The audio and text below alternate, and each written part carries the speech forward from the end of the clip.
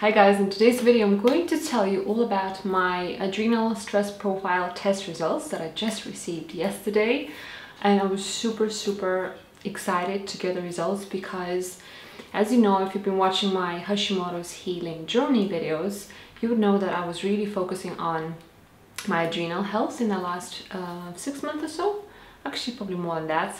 And that's because I realized that adrenals are so important in the function of your thyroid, and if you try to improve the function of your thyroid while having adrenals really messed up, it will not work, or it will even make you feel worse. So that's why I realized that if I fix the adrenals, it's very likely that my thyroid function will fix itself as well, and hopefully I'll get rid of the Hashimoto's antibodies too. So I went ahead and ordered a saliva cortisol test, a 4-point cortisol test, which basically tests your cortisol at 4 different points in your day, and also tested the levels of DHEA hormone, which is also a hormone produced by the adrenal glands. So if you're wondering where to get it from, in the US there are a few different labs that do this test. There's a ZRT labs, which is probably the best. There is Genova Diagnostics, which is the one I got, and there are a few others.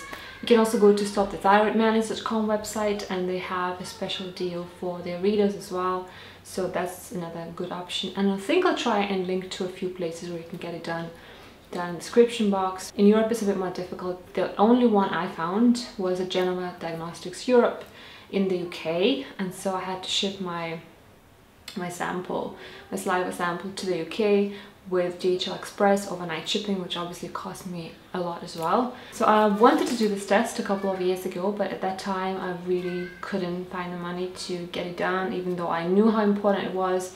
But at this point I had a little bit more money to do it, and I decided to do it, and honestly it was the best investment ever because the results are so incredibly informative. So at the beginning I suspected low cortisol. Then while I was waiting for my test results and I was researching more and more, I started leaning more towards high cortisol. And the problem is that the symptoms of both are so similar that without doing the actual test, you really can't guess. You just can't. As I said just before I got my test results, I was almost completely convinced that my cortisol was high, and in fact it was too high. So my suspicions were right. My test results actually showed that my cortisol is off the charts high in the mornings. Just that alone is enough to cause my Hashimoto's and my thyroid issues and my energy issues. So that's such a huge relief for me, and such an important piece in my healing journey, in the puzzle of my healing journey. So I'm really happy, because low cortisol would have meant that I'm in a very advanced stage of adrenal fatigue, but high cortisol is actually just the first stage, so basically just my response to stress. And in my case it's a chronic stress all my life, so it's like a chronic elevated cortisol for most of my life. But high cortisol is capable of a lot of evil things, including reducing thyroid function and making it impossible for your body to actually use the hormones. It prevents the FT4 from converting to FT3, and it also makes you gain weight and does a lot of horrible things. And I will definitely be making another video in the future about what high cortisol actually means and what the symptoms are and things like that. If you're interested, definitely keep an eye out. As I said, I'm super pleased, because high cortisol could actually be the root cause of everything, of all my issues, and luckily it's really easy to fix. This is the chart of what my results look like, and as you can see, in the morning is off the chart high, like really high, and then around 1 o'clock in the afternoon it suddenly dips almost too low. It's slightly too low. Ideally it should be around middle of the range, and then towards 5 p.m. it goes a little bit too high again, and then in the evening it's actually perfect because it dives down to the right levels, and just before you go to bed cortisol should be really low. So that's perfect, and luckily my cortisol pattern still follows the right pattern, so it's not reversed, which is so good. So talking about my symptoms, these results completely make sense, because when I wake up in the morning I'm all revved up, like really tight, all my muscles feel really tight, I feel really anxious, and I almost feel nauseous, like, you know, when you're just before a big presentation at work or before an exam or something like that, and you feel this like tight coil feeling in your whole body and you're almost sick.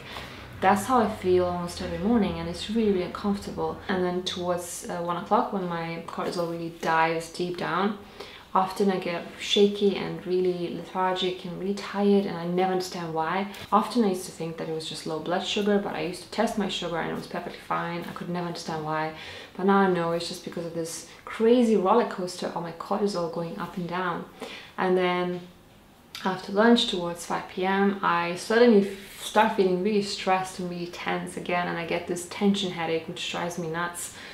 And that's because my cortisol started going a little bit too high again. And then before bed, probably around 6-7 p.m, suddenly I get this rush of energy and I'm all happy and I'm all relaxed, and by the time it's time to go to bed, I feel perfectly fine and ready to sleep.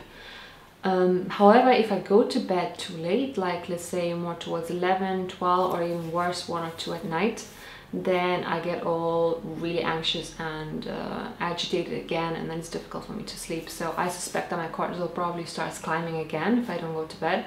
So it's very important for me to go to bed by no later than 11 p.m, I would say. And the day I did this test, I actually felt really good. My temperatures were really high, and it was actually a really, really good day for me, the way I felt. And I think that if it had been a bad day, my cortisol would have probably been way too high probably for most of the day. So the strategy to fix this is really just focusing on the highs, on the crazy highs, because if you bring them down, then hopefully all the other fluctuations will normalize themselves and the level will be kind of more even during the day, and that should give me more even energy. So that's really the strategy, and it can be done with life changes, you know, lifestyle changes, like the times you eat, the time you go to sleep, the time you wake up, things like that, or the times when you exercise, and also adaptogenic herbs and a couple of minerals. So that's what I'm going to do. I'll definitely be making a video soon about my detailed strategy of bringing down my cortisol, so keep an eye out for that as well. So if you have Hashimoto's, hypothyroidism, or any kind of weird energy issues, hair loss, anything like that, I would definitely highly recommend doing this test because it's so incredibly informative. And as I said, I will keep talking about it in the next video, so you'll get more information and hopefully you will benefit from it. So thanks for watching, and I'll see you in my next video.